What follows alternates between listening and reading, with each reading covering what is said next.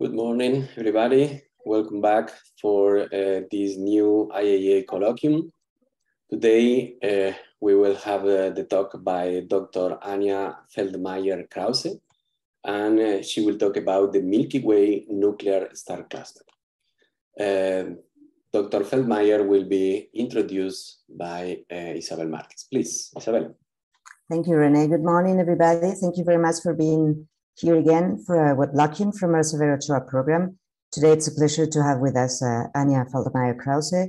Thank you very much, Anja, for having accepted our invitation. It's a pleasure for us to have you here. Anja Feldmeier Krause studied physics at the Ludwig Maximilians University in Munich. For her PhD in astronomy, she worked at ESO in Garching and analyzed the Milky Way nuclear star cluster as stellar kinematics and constructed dynamical models. She also investigated star populations of the inner region of the Milky Way nuclear stellar cluster. After graduating from Leiden University in 2016 under the supervision of Tim Desu, she worked at the University of Chicago with Wendy Friedman on star population and initial mass function gradients in early type galaxies. Since 2020, she works at the Max Planck Institute for Astronomy in Heidelberg in the group of Nadine Neumeier on topics related to stellar populations and kinematics of the Milky Way's nuclear star cluster and nuclear stellar disk. In the talk today, Anja will present the results for more than 1,500 stellar spectra of the nuclear stellar cluster.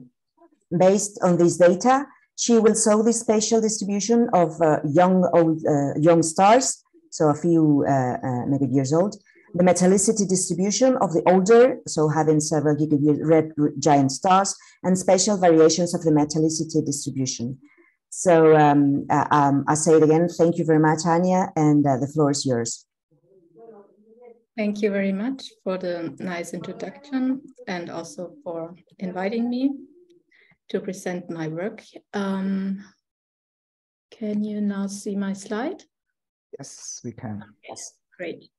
Yeah, so I will talk about the Milky Way nuclear star cluster and with a focus on what we can learn from K-band spectroscopy. So first, I would like to show you this beautiful illustration of our galaxy, the Milky Way. This is where we are located in the local arm of this beautiful spiral galaxy. And there are several spiral arms, and in the center we have this bar. To observe the galactic center, we have to look through all of these spiral arms, through 4 spiral arms and the bar, and the galactic center is at a distance of 8 kiloparsecs. But of course, this is not how we observe the galaxy. We see it edge on because we are living inside of the Milky Way. And this is what was observed with Gaia. This is basically the full sky. And here we have the galactic center. But there are gas and dust lanes that belong to the spiral arms here, and they also obscure the galactic center. And I will talk a bit more about this issue later. Here we have the galactic center region in the mid-infrared. This was observed with the Spitzer Space Telescope. And here the extent of the image along the x-axis is about 300 parsec. This and all the other images that I will show you are in galactic coordinates. So the galactic north is always up and the galactic east is to the left. And this is just to give you an overview of what is in the galactic center. There are many things, but it's also quite confusing. There are so many things. We have, of course, the nuclear star cluster. That will be the main topic of this talk. It has an effective radius of 4 to 5 parsec. So effective radius means half of the light that is emitted by the nuclear star cluster comes from the region within this radius. It is not perfectly spherical. It is flattened with a minor to major axis ratio of 0.7 to 0.8. And it has a mass of roughly 30 million solar masses. In the center of the nuclear star cluster, we have a radio source called Sagittarius A star, and this is the supermassive black hole of our galaxy. Surrounding the nuclear star cluster, we have the nuclear stellar disk. It has a radius of about 230 parsecs and a scale height of roughly 30 to 40 parsecs. and a mass of several times 10 to the 8 solar masses. And within these main structures, we also have young star clusters. There are quite famous, the Arches cluster here and quintuplet. And also in the very center of the nuclear star cluster, we have another cluster, so a cluster within a cluster. It's called the central Parsec cluster of young stars. So all these three clusters have ages of a few million years and masses of a few times 10 to the 4 solar masses. But there's also a lot of gas and dust in this region, which you see a bit better in the 8 micron image of Spitzer, where we have the dust emission. There are H2 regions, for example, Sagittarius B1. There are also giant molecular clouds. Here's the famous brick, which is very dense. And also star formation is going on in this region. We also see that the molecular gas is not distributed symmetrically around in the galactic center. So there's more gas and dust emission in the galactic east compared to the west. And here we have a radio image that was observed with Meerkat. And then yet other things pop up. We have various supernova remnants, as for example here. And then there are these weird long filaments. They can be 100 parsec longs, and they are probably magnetized and may be connected with past activity of the supermassive black hole. Okay, so the supermassive black hole, of course, we have all seen the image that was taken by the Event Horizon Telescope and published in spring this year. So we know for sure that we have a supermassive black hole. Its mass and distance are also very well known. We know them with a high precision because these the stars around the supermassive black hole were monitored over decades. And from the stellar orbits, one can derive the mass and distance of the black hole. And these measurements were also awarded with the Nobel Prize in Physics 2 years ago. And we know that the black hole is also interacting with its surrounding. For example, there are radio observations that have found a jet. And so here we have in pink the radio, and in pink the X-ray, sorry. And in blue we have the radio. So there are ionized gas streamers here in blue in the radio. And we see a shock front here, and in pink, so in X-ray, there is a jet. This is an image of the central Parsec region. But when we look with the Fermi satellite and an all-sky image so it's an all-sky image. So it's here we have the galactic plane. This is in gamma radiation. There are these two lobes of gamma ray emission. They are perpendicular to the galactic plane and appear to be centered on the galactic center.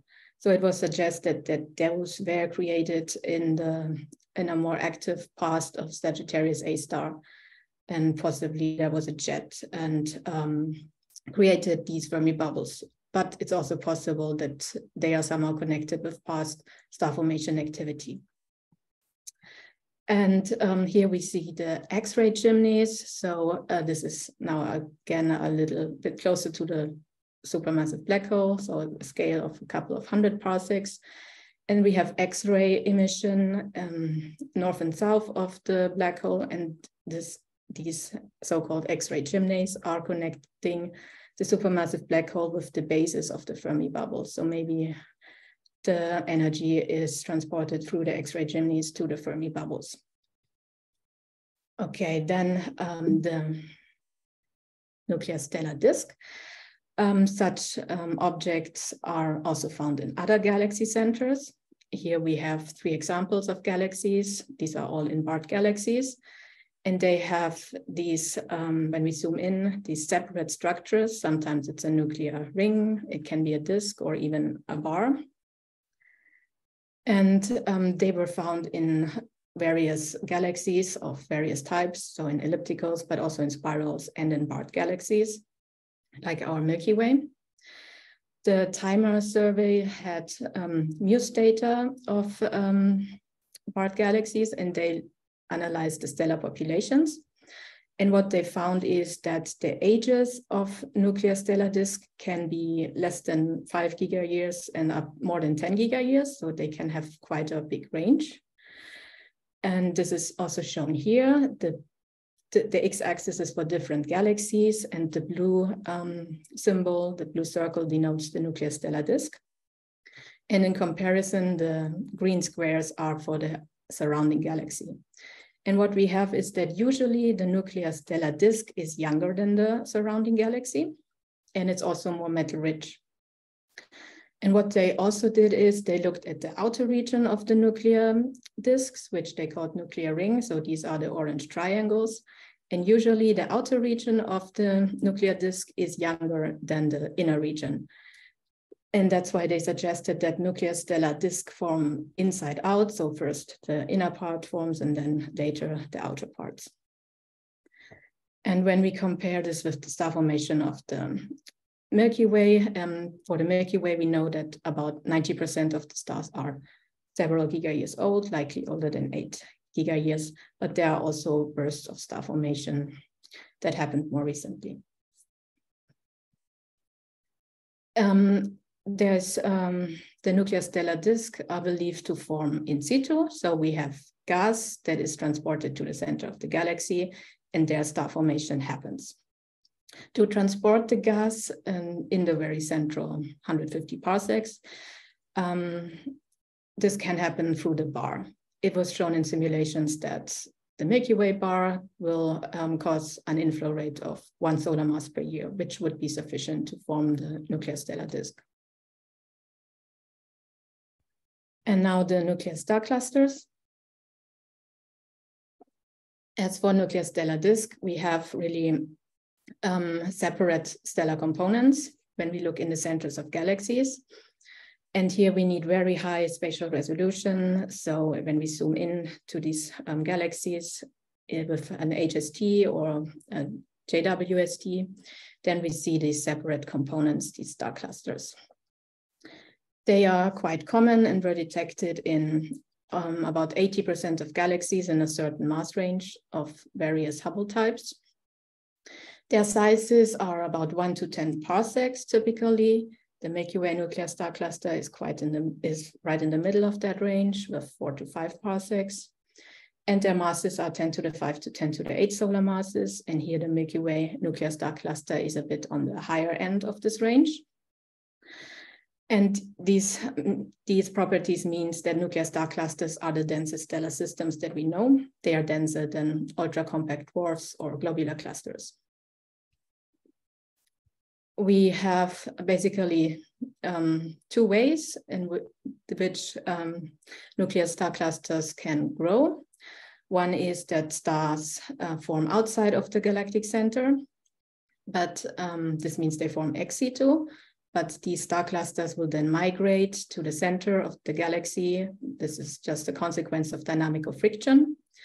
And then they will merge. This is illustrated in this N-body simulation here by Fabio Antonini. We have screenshots where we have an infalling star cluster that moves in the central 20 parsecs around the center of the galaxy. And we see that it's getting closer to the center.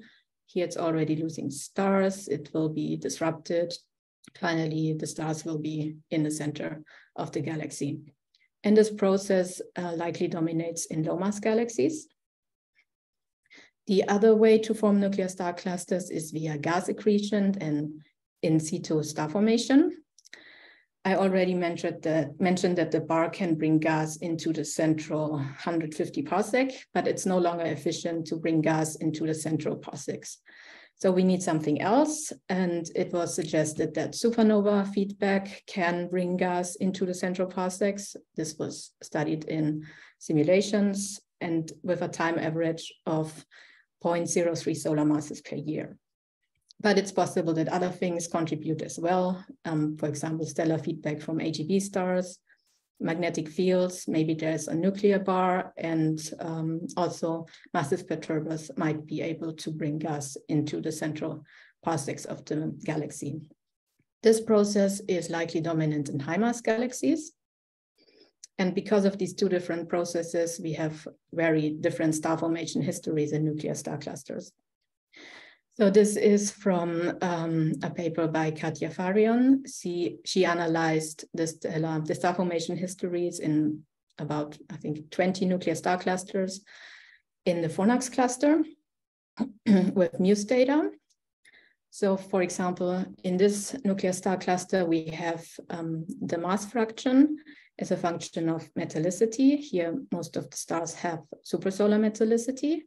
There are also some subsolar metallicity stars, but both are very old, older than 10 gigayears. So here we have likely in situ star formation, and this might then be ex situ formation and migration to the center. For this nuclear star cluster, there appears to be just in situ formation, also for this one, but here we have younger ages, so this happened later. These two nuclear star clusters have broad metallicity distributions, subsolar.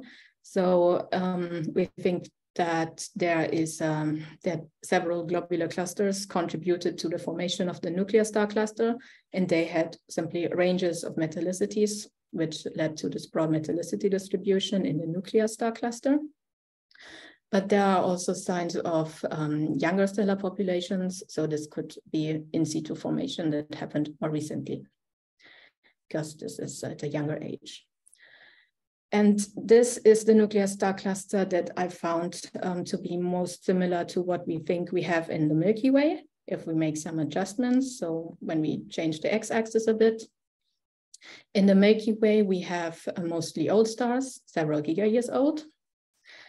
And they have, however, a broad metallicity distribution, and I will talk more about that later. And there are also subsolar metallicity stars. Yeah, so to summarize the first part, we have nuclear star clusters, nuclear stellar disks, and supermassive black hole. They are distinct structures in galaxies. They are very common in galaxies. And they interact with the larger surrounding galaxy structures. So if we really want to fully understand our galaxy or galaxies in general, we also have to understand the centers of galaxies. And I am observer, so to understand the galactic center, I use observations. But we have a couple of challenges that we face when we want to observe the galactic center. One is the very high extinction, which I already mentioned earlier.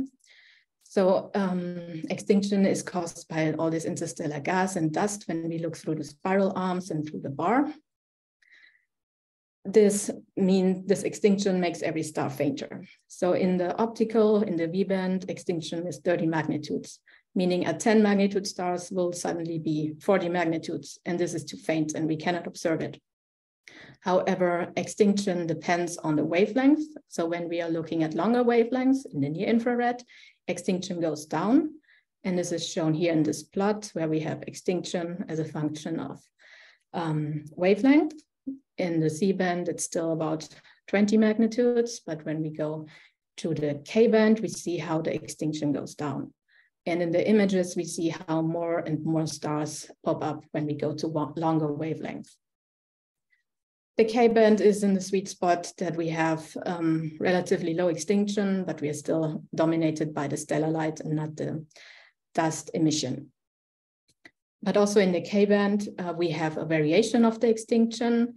It varies on arcsecond scales, so there are regions with higher and lower extinction. As you see in this extinction map, this is showing the same region as this image here. And we see there are regions with extinction of only about 1.6 magnitudes, and there we have a lot of stars. And then there are regions where we don't have many stars, but very high extinction. Then the second challenge is, I already mentioned, we have very dense stellar systems, so we need a high spatial resolution. Otherwise, there will be a lot of crowding of all of the stars. So one thing to help this is, of course, go to a bigger telescope. But even with a bigger telescope, at some point you have seeing limitations, and then ideally you have adaptive optics. However, usually adaptive optics works on relatively small field of views. And this is in conflict with our third challenge. This is the relatively large extent on the sky. So we need a large field of view to study the galactic center. The radius of the nuclear star cluster is about 2 arc minutes. And of course, the nuclear stellar disk is a lot bigger with a radius of 1.6 degrees.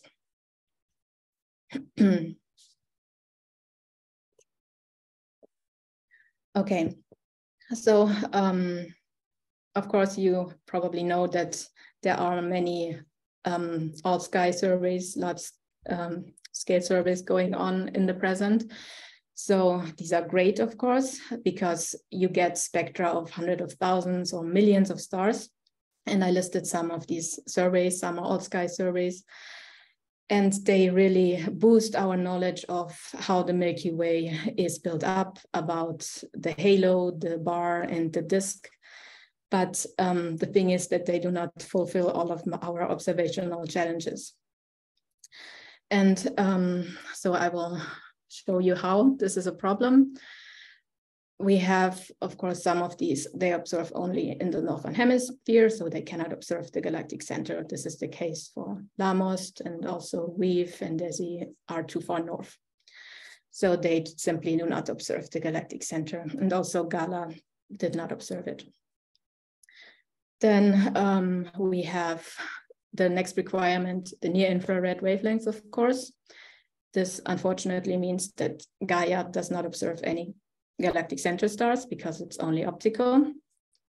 And also Foremost and PFS cannot observe stars in the galactic center. PFS works in the J band and it's in Hawaii, so it's also relatively far in the north. So we cannot really learn anything about the galactic center. So we are left with apogee and the follow-up SDSS-5 and with moons. Okay, so both of these work in the H band. So we still have extinction of 4.5 magnitudes. And both of these have relatively high spectral resolution of about 20,000. So this is actually great because then you can also measure abundances, and apogee has, of course, done this already for plenty of stars. Apogee 1 and 2 are already completed, and they observed also stars in the galactic center, but really just very few of them. And it's also wonderfully calibrated. However, it's on a 2.5 meter telescope. It will observe mainly bright stars, brighter than 11th magnitude in H band, and we only have 10 such stars in the nuclear star cluster. In principle, it would be able to observe up to 14 magnitudes, but in such a crowded system as in the nuclear star cluster, it probably will not get very good signal for many stars. Moons will be a spectrograph also observing in the H band, and it will be on the VLT. So this means a bigger telescope. We can observe also fainter stars. And they are really planning to observe the galactic plane and also the galactic center region, which is shown here in blue. But their plan for now is to observe only 200 stars in the nuclear star cluster. So both of these will only observe really the tip of the iceberg of the nuclear star cluster, because 200 stars is really just scratching the surface of the 30 million stars we have there. That's why we have we started another spectroscopic survey in the K band. And for this survey, we used KMOS. This is the K band multi-object spectrograph. The name says this, it works in the K band, so near infrared. This is great. It has a spectral resolution of 4,000. It's on the VLT, so we have an 8-meter telescope, but it will be it's seeing limited. There is no adaptive optics behind KMOS. And with KMOS, you have 24 IFUs, so you can observe 24 targets simultaneously in a 7.2 arc-minute field. So this would roughly be this size on the Spitzer image. But you can also observe in mosaic mode, and this is what I did. So you place the 24 IFUs close together, as it's shown here. So the red squares are where the IFUs are. And then you need, however, 16 offsets to fill the entire mosaic. So one IFU will, after 16 ditters, have observed this area. And on the Spitzer image, one mosaic would have roughly this size. Here we see the central mosaic. It covers an area of 4 parsecs squared. And one IFU, unfortunately, here was not working. This happens sometimes. And then you have this gap in the data. And we matched the spectroscopic data with the photometry of the galactic nucleus survey. This gives us J, H, and K-band photometry. Here you see a color magnitude diagram of the Milky Way nuclear star cluster. A color magnitude diagram, just for a reminder, means we have the temperature on the x-axis and the luminosity on the y-axis. And this is what is being observed with the galactic nucleus survey. It's quite a wide range of colors. And we also have stars here that are very blue, but these stars are actually foreground stars. So they sit in the spiral arms and not in the galactic center. So we can actually identify foreground stars and thus clean our data set so we get really stars in the galactic center. After extinction correction, we see here that we have the red giant branch and the red clump. And however, there's still quite a spread in the colors. So there's not a clear main sequence, which would be here because the extinction just varies so much. And we need spectroscopy to classify stars as red giant or B-type main sequence star. What we observe is not as deep as this color magnitude diagram. We observe mainly stars that are above this line and not really red clump stars. And here we see some typical spectra in the K-band. These are the red giant stars. These are most of the spectra we have. We see that the flux is increasing with wavelength. This is because extinction also plays a role within the K-band here. And there are plenty of absorption lines like sodium, calcium, and very prominent CO. And we can actually measure the depth of an absorption line by using the equivalent width. So we measure the flux in the region of the absorption line and divided by the flux that we get if we had a flat continuum.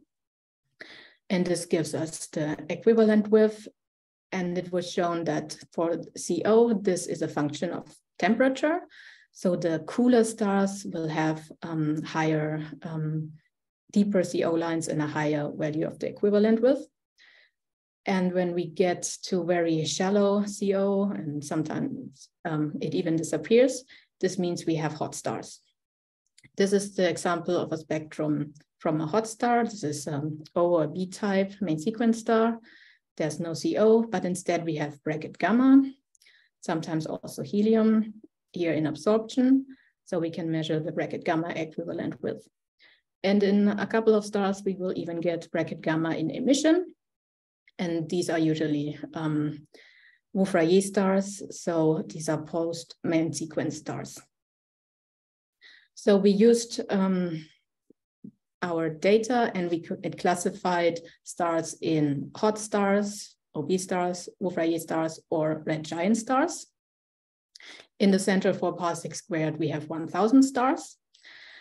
And here you see the spatial distribution of the hot young stars, so OB and Wolf-Rayet type stars.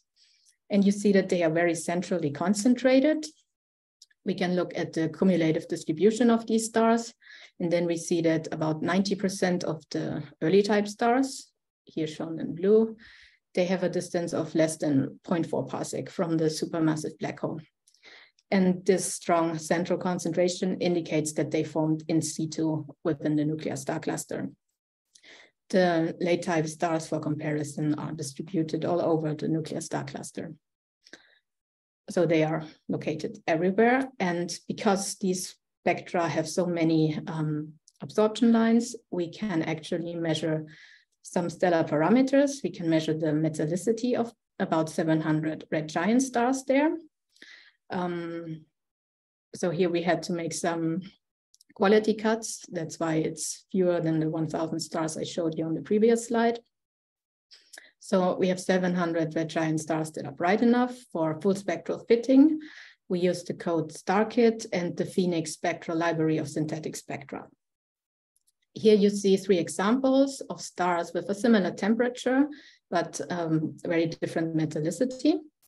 In black, you see the data, and in red, the best fit spectrum. And what we see is clearly that with increasing metallicity, the absorption lines get deeper.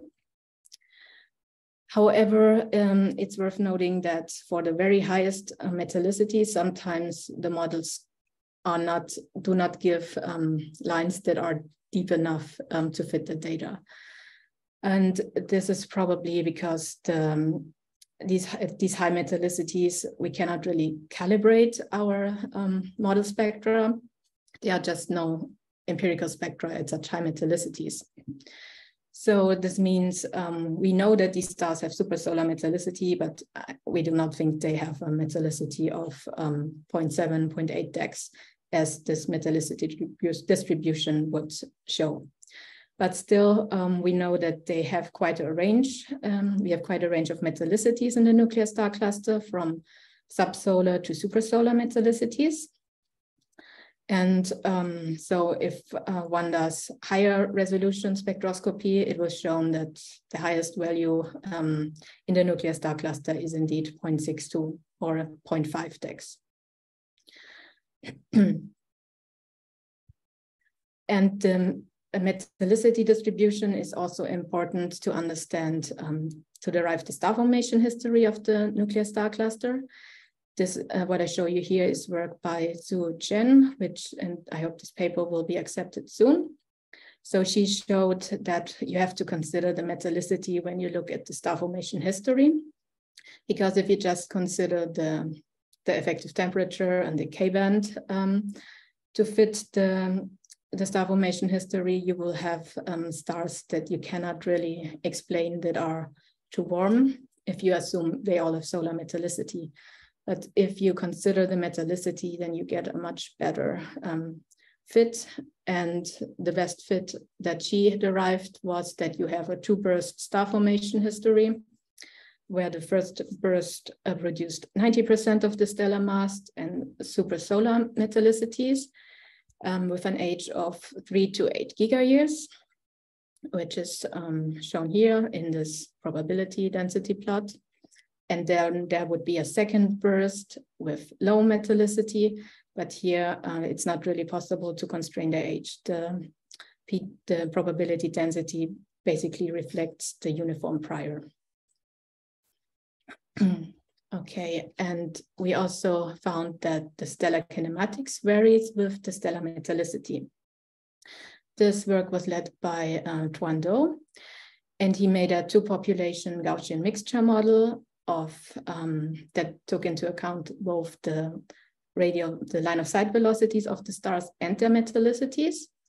And he found the best fit with 2 populations, and one has about 90% of the stars with supersolar metallicity, and then also a contribution with low metallicity. And the interesting thing about these stars is that they rotate faster. So here we have the line of sight velocity map for supersolar metallicity stars, and these are the subsolar metallicity stars. And not only rotate they faster, maybe the rotation axis is tilted with respect to the galactic plane. But here the uncertainties were too big to be sure. But both the super and the subsolar metallicity stars have a similar velocity dispersion and also similar colors. And this tells us they are both located in the same potential inside the nuclear star cluster, and we are not looking at foreground populations here. And Manuel Arcaceda used n-body simulations to test if star cluster infall could explain the subsolar metallicity stars. So he simulated the orbital decay of 10 to the 6 solar mass star cluster in the galactic nucleus potential. And here I should mention this infalling star cluster could, of course, be a globular cluster, but it could also be the nucleus of a dwarf galaxy. And the simulation started 50 parsec. After about 60 million years, this cluster reaches the central 10 parsec. And once it reaches this region, then it will be dissolved very quickly. Here you see 4 snapshots. Here we have the nuclear star cluster, and here the infalling star cluster. And you see in these snapshots how it gets, how it decreases in size and gets smaller because stars are being stripped away. So it dissolves in a few million years. However, the kinematic signature of these stars should persist longer, but at most 3 gigayears. So if really the subsolar metallicity stars are from an infalling star cluster, this infall likely happened not longer than 3 gigayears ago. And also he checked if the resulting metallicity distribution would match what we observe, and he found agreement from the simulations and the data. And now when we move further out, away from the central 4 parsec squared, there we observed 6 more fields with KMOS. And there are 600 red giant stars, and I again measured their metallicity distribution, which is actually quite similar to what we have in the central 4 parsec squared. And here we looked at the spatial distribution of the red giant stars. This is shown here. So in this map, basically the color gives you the metallicity of a star. And the darker the color, the lower the metallicity. Subsolar metallicity stars are shown as squares. And we see that there appear to be more of these stars in the galactic north. But overall, the distribution of the stars is not uniform. So I made an extinction-corrected color cut. So we only look at stars in a certain magnitude range from 7.5 to 10.25. But still, because extinction is higher in different regions, there are not as many stars here overall. So to really be sure if this is what we are seeing is real, I applied Voronoi binning and looked at the fraction of subsolar metallicity stars in different regions. So Voronoi binning means you take a region of a minimum number of stars. Here we have at least 20 stars per bin. And in this bin, you take all of the stars and compute the fraction, how many stars have subsolar metallicity. And what we found is in the galactic south, the fraction can be less than 10%, and in the galactic north, more than 20%, which gives a gradient of 2% every 10 arc second. And we also tested how robust is this result. So by selecting different stars, by choosing different magnitude cuts and extinction cuts, varying the binning of the Voronoi map. And I also made simulations where I used all of the stars and randomly distributed them. So I basically shuffled the metallicities and again created a map like this, and checked how likely do we get a gradient that is also of the order 2% every 10 arc seconds. And this was only the case in 2 out of 5,000 runs. So it seems that this asymmetry is real and not just some binning effect or selection effect. We can also look at the metallicity distribution in different regions. So in the galactic south, where we don't have many subsolar metallicity stars, we have basically here the metallicity distribution in black, and this is just one Gaussian peak basically. And in the region in the north, we have more low metallicity stars. This is the red. We have a similar mean metallicity of the major population, but we have this additional bump of subsolar metallicity stars. So it's not a shift of the metallicity distribution. It's really just this higher number of subsolar metallicity stars here. And of course, there's so many open questions. How could this be? How far out does this asymmetry go? Maybe can we trace a past merger event? So I proposed follow-up observations with CMOS, almost 1,000 stars that we observed in the summer.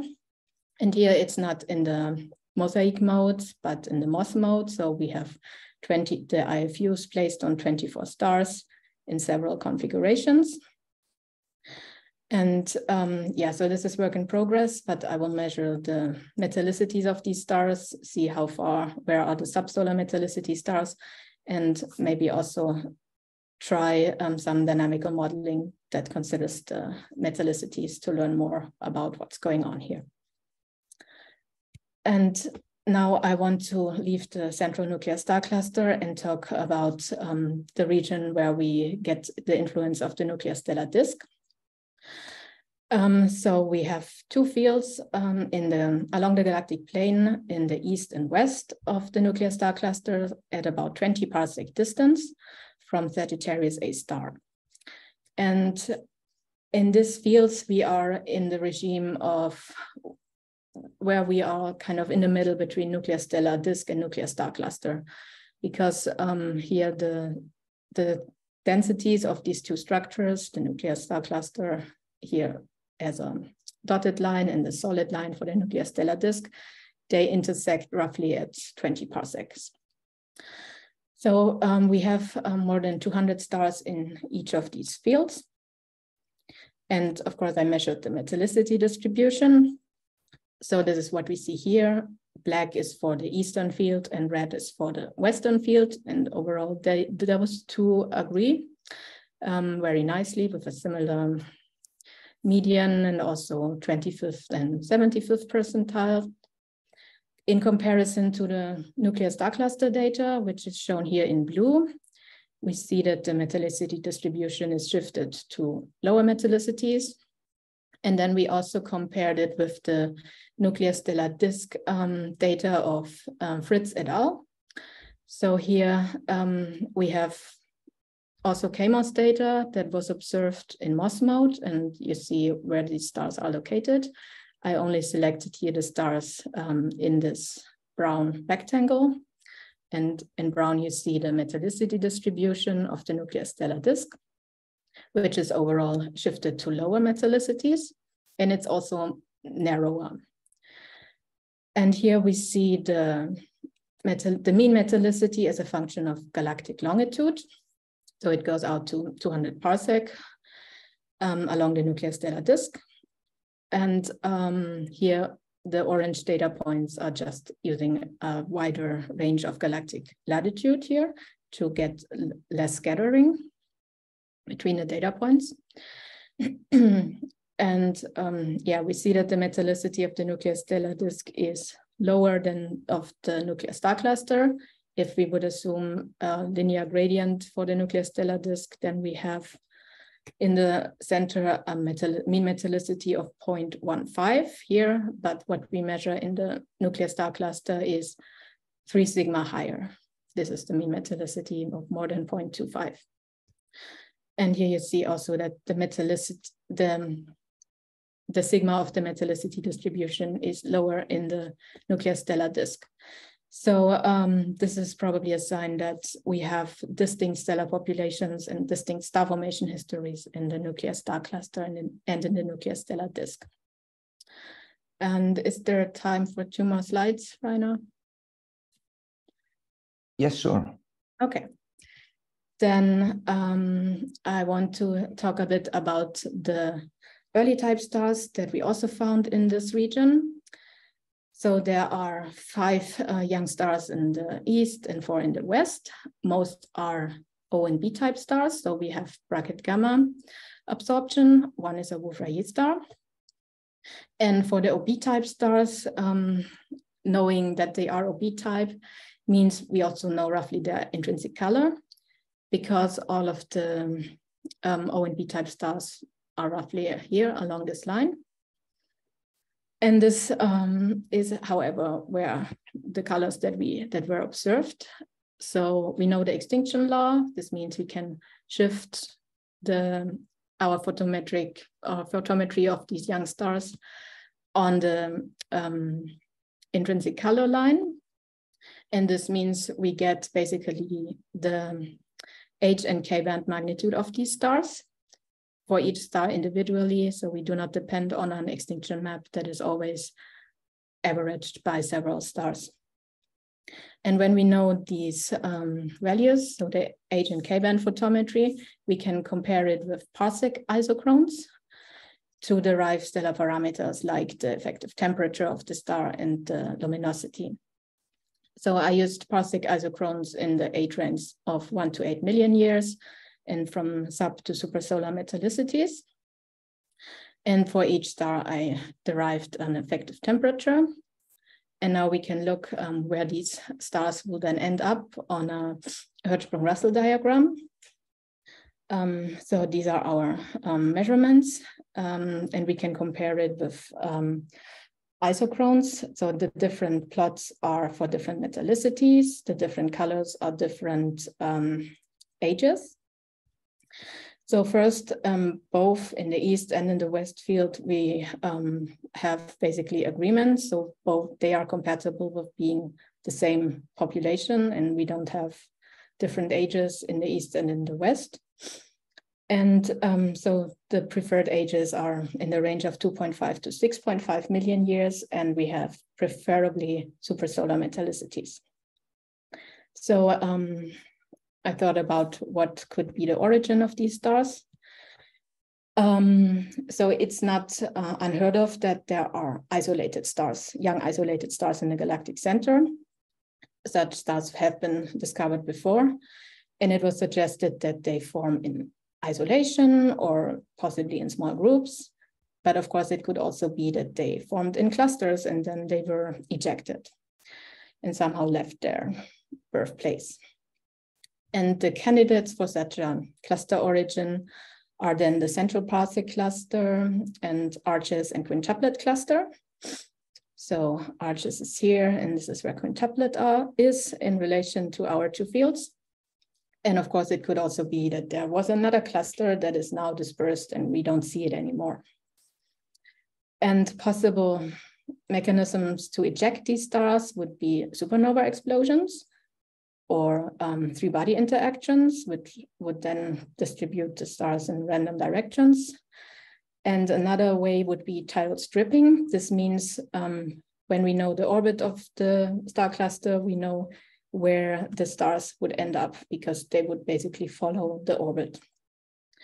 We know the orbits of arches and quintuplet roughly. They both move to the galactic east. And when one computes back the orbit, we see that in the past it moved not so far away, not so far distant from our two fields here. So the projected distance is probably around 2 parsec. And this happened at least once in the lifetime of quintuplet. And when one does n-body simulations of the orbit, you see that these clusters will create a trail of ejected stars shown here in green. And you also see where our fields are in relation. This is where the cluster is now. Yeah, so it's possible that these stars are the tidally stripped stars of quintuplet. And I also compared the line of sight velocity dispersion. So for quintuplet, we know it's 17 kilometers per second.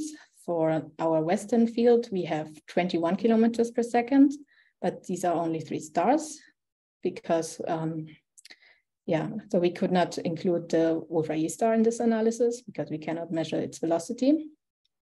In the east field, we have 5 stars and the velocity dispersion is higher than in quintuplet. So it could be that some of the stars in the east field are indeed from quintuplet, and however, not all of them come from tidal stripping. So I'll come to my summary slide. nuclear star clusters can grow via star cluster infall and gas inflow, followed by star formation. In the Milky Way nuclear star cluster, we have found young stars are very centrally concentrated, so they probably formed in situ. And if we go back to our star formation history plot that I showed you earlier, we have young stars here, but actually we don't know its metallicity. We cannot measure the metallicity from the hydrogen and helium lines, unfortunately. And in the 20 parsec distance from the supermassive black hole in these two fields, we found isolated young stars, and they are consistent with being from quintuplet. Most of the stars are red giant stars, and they have a wide range of metallicities. And most of them are supersolar. They probably formed in situ. But we found 2 red giant populations with different metallicity and kinematics. It's possible that a star cluster brought in the smaller population of subsolar metallicity stars. We also found that the subsolar metallicity stars are asymmetrically distributed. However, we do not know what the age, if they have a different age or not. So this is still an open question. But these would be the stars here. And we also found that the nuclear star cluster is significantly more metal-rich than the nuclear stellar disk. And this indicates that these two stellar structures have distinct stellar populations and star formation histories. Thanks. Thank you very much, Anja, for this nice talk. And okay, now the talk is open for questions. Maybe Rainer, if you want to manage the questions. Yes, I'm taking over. So thanks, Anja, wonderful talk. An immense amount of work you have done there. So are there any questions? Please come forward.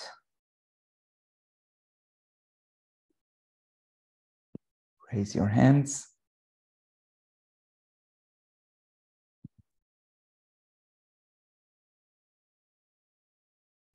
No nuclear star cluster specialists here. Let me start with a question here. So Anja, the massive stars that you found, what you presented at the very end,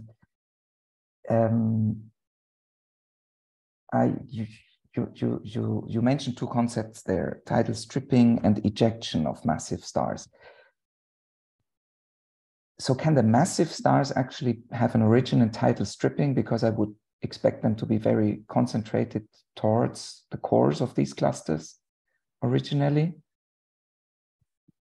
I mean, what this simulation, this is not your work, I imagine. So this is tidal stripping, what they simulate, right? Yeah. It's not ejection, what they simulate. I think it's just tidal stripping, yeah. And do they make an estimation how many massive stars and how many not so massive stars can be in there? I know it's not your work. I'm sorry about asking you about something that is not your work, but it's intriguing. Yeah, I think they looked at different masses, but yeah, I don't know for sure. Okay. I think maybe they have. I think yeah. I don't know exactly what this means now. If maybe the black are the massive stars and the not so massive stars, but I would have to go back to the paper. Okay, I have to check this out. This paper, yes, this caught my attention. I didn't know it. Thank you. And when Manuel Arcaceta simulates this cluster, I mean, I know I've heard of many simulations, and it's extremely hard to bring stars into the central parsecs with a cluster with stars in. So does he assume, I know he assumes a very massive cluster, but does he put an intermediate mass black hole there, or assume a very high concentration of stars towards the center to bring it that close? Yeah, I think there was an intermediate mass black hole. Okay, thanks. Yeah, that explains how you bring stars in there. Yeah, it doesn't really matter in the sense of how fast the cluster is disrupted and how long the kinematic signature remains there. But I think, yeah, there was an intermediate mass black hole in the simulation. I think it does matter to bring stars into the central 1 or 2 parsecs, because without that, I think it's very hard to bring clusters that close in. I think most of them, but I'm not sure. That's just what I have in mind from earlier from, I mean, 10 years or 15 years ago, these simulations were all the rage. And that's what I remember. Well, anyway, super impressive. I'm really looking forward what you get with these new CMOS observations. I was going to ask you, what are you going to do in the future, but you told already. So this sounds really cool. I see we have a question by Isabel. So thank you. Thank you very much, Anja. A really wonderful talk. I'm working on extragalactic astronomy. So I'd like to ask you if there is any possibility of making the connection with such I mean, or at least as much as possible depth with in external galaxies with the kind of things, or just trying to making statistics with external galaxies and see how much the what you're seeing in our own galaxy is applicable to the other ones. Yeah, I think that's what's happening a lot. So people look at, for example, the occupation fractions, how many galaxies have a nuclear star cluster, what are their masses. But sometimes you can also already derive the star formation history of individual nuclear star clusters, but then it's usually the entire nuclear star cluster, and you cannot see really spatial variations there.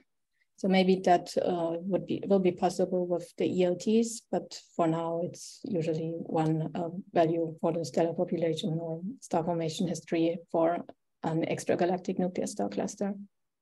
And the questions you've raised with the problem of not having observed, or at least enough high metallicity stars for making models, it also impacts the extragalactic results, of course, because we use the same models. So do you have any idea what to do to provide any kind of improvement in those respects?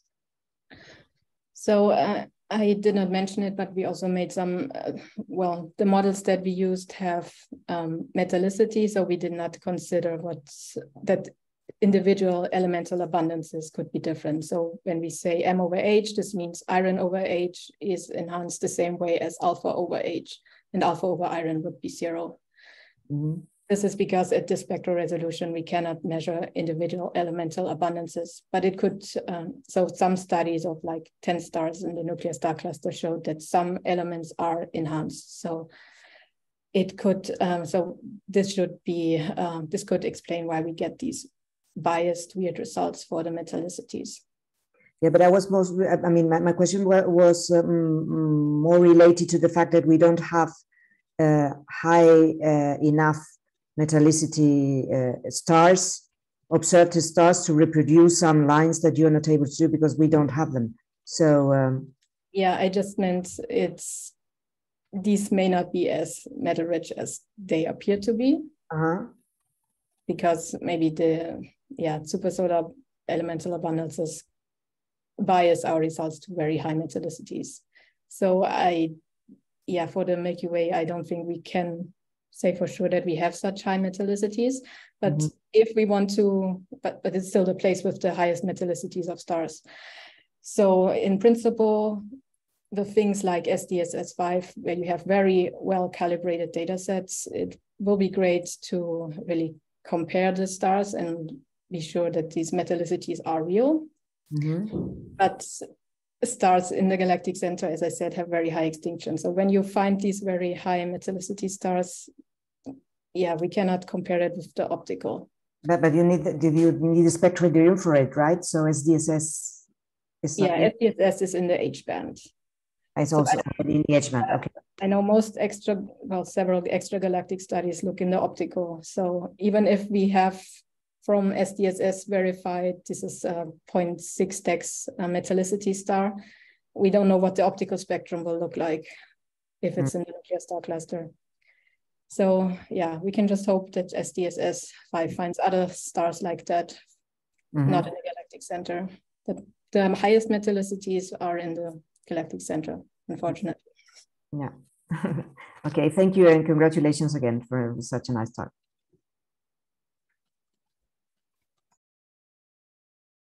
More questions? Don't be shy also to ask more fundamental questions. Nope. No one? No? Okay. Okay, I think So Anja, thank you very much for a wonderful talk. This is very impressive work. And I hope to see you maybe in April at the Galactic Center workshop. Yeah. Okay. Okay. Thanks. Thank you very much. Bye. Thank you all. Thank you all. Bye.